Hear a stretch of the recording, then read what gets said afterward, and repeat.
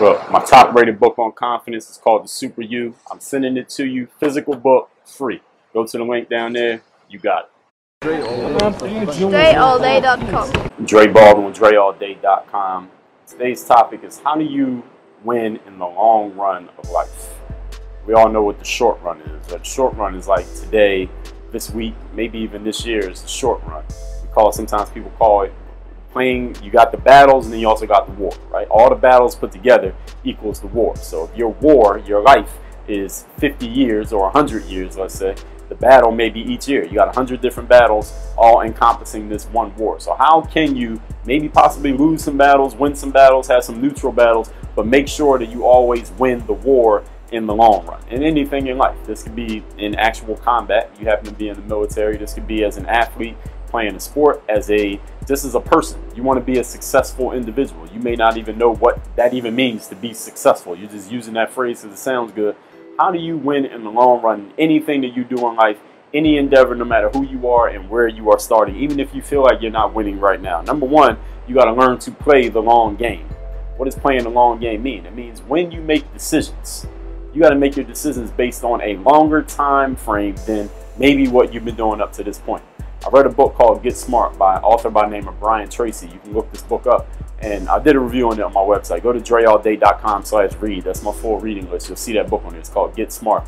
One of the things Brian Tracy said is that there was a study done, and he found that people who are in higher levels of income, they make their decisions with a longer frame of reference, a longer time frame of reference than people who are in the lower levels of income. The top 20% versus the bottom 20%.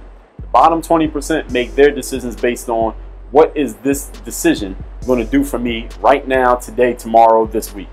The people in the top 20% make decisions based on what is this going to do for me 10, 20, 50 years from now, maybe for my kids when I'm no longer around. They make their decisions thinking much longer terms than the people who make a lot less money.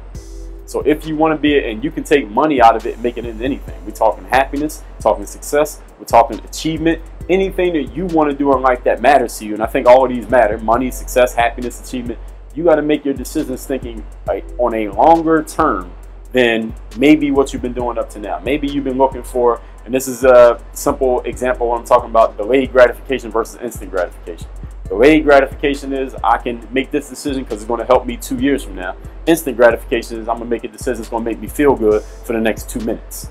Which one is more important to you? The next 2 minutes or the next 2 years? If you had to pick between the two. Ideally we have both, but if you had to choose, which one would you pick between? That is what I mean by playing the long game. Number two, sometimes in life you're going to lose a battle and win the war, as they say, metaphorically speaking, meaning you may go try out for a basketball team in high school in 9th grade and not make the team, and a bunch of your classmates did make the team, the same age as you, and they're laughing at you and trash talking you because you didn't make it. They won that battle. Doesn't mean they're going to win the war, because 4 years later, when all you are freshmen in college, they may no longer even be playing basketball, and you may be making that team at whatever school you end up going to. So just because you lose a battle doesn't necessarily mean that you lost the war. What happens to a lot of people, though, we're talking about winning in the long run, is that they lose a battle and they're like, man, there's no way I'll ever win the war because I lost this battle. Or they compare themselves to somebody else. Well, this guy never lost the battle. I lost the battle, so I can never be him, so I might as well quit.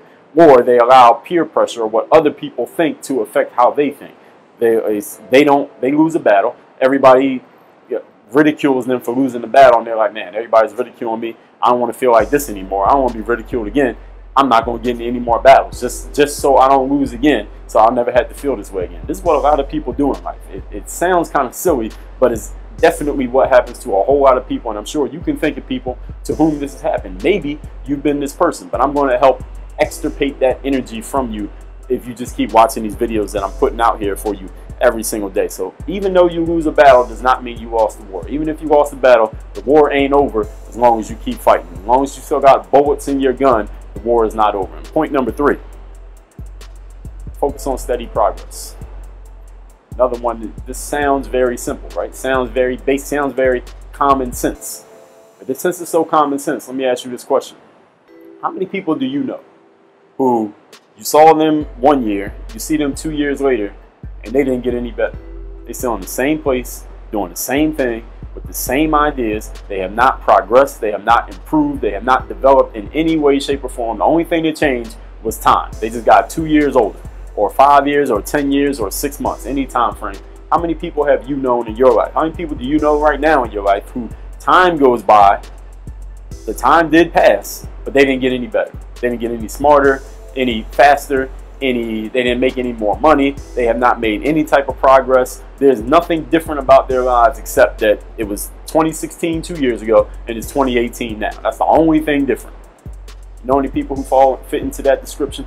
Okay, so since you do, let's not blow this thing off as common sense. Steady progress, always getting better, always improving. And I want you to understand something. To progress steadily, people, must be done on purpose.